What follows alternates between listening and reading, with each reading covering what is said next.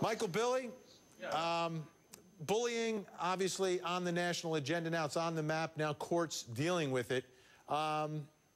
You know, if the guys that bullied you got caught and got community service or probation, would there be any sense of satisfaction or justice?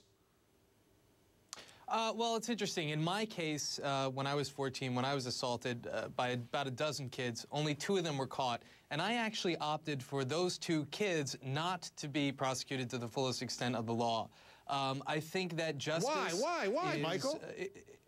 You know, it's about rehabilitation, Vinny. I mean, my life had already been, at that point, ruined. I felt so horrible. I wanted to move on myself.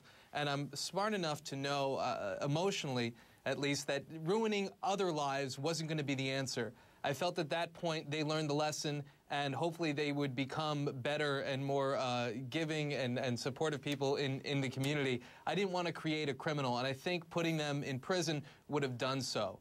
All right, let's take a look. And I can say that as the victim. Yeah. Well, let's listen to another victim, Ann O'Brien. This is Phoebe's mom, who spoke in court today about the loss of her daughter. Where was it? Where was that compassion from the people who were bullying her daughter, which, you know, made her and turned her to the point where she committed suicide? Michael, when you're being bullied, Michael, get us there.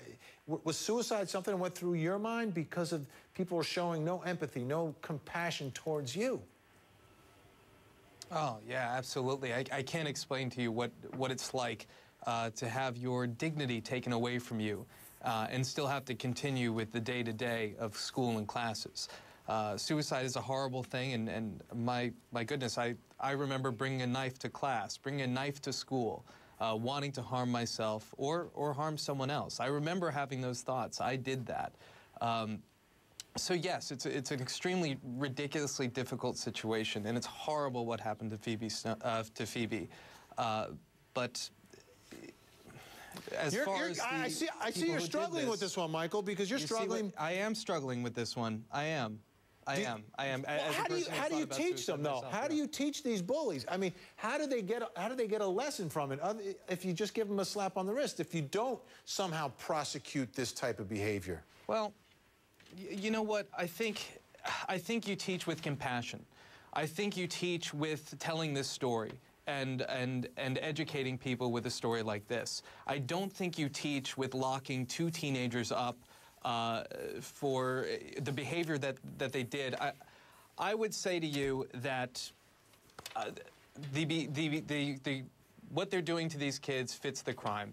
Okay. I would have to say that. That's fair enough. And you've got a lot of credibility on the subject, Michael. Michael, Billy, thanks so much. Joe Dwinell, appreciate it. We are just 5 days away.